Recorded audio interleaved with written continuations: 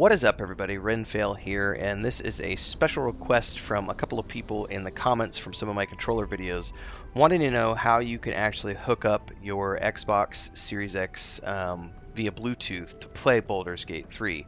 I use both. I use wired and wireless. It just depends on if we're charging phones or not, and it's all seamless and great once you get it all set up. So the first thing you need to do is you're going to be logged into the game like this, and you're going to go to your computer and you're going to turn the Bluetooth on in the Bluetooth control center.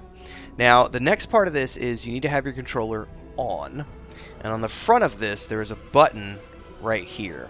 Now what you do is once it's on, you hold that button down for a couple seconds or so, and the light on top will start blinking like this, and that means it's open to receive the connection.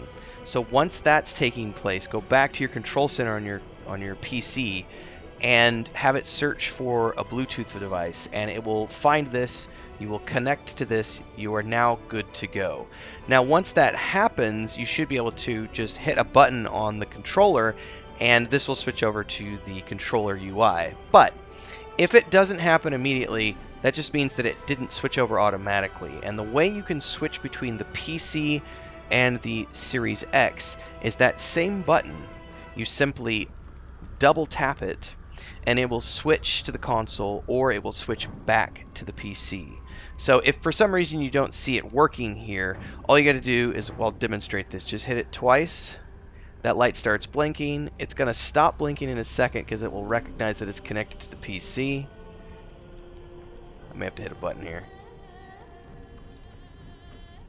And also be tabbed onto the screen. That's another important one.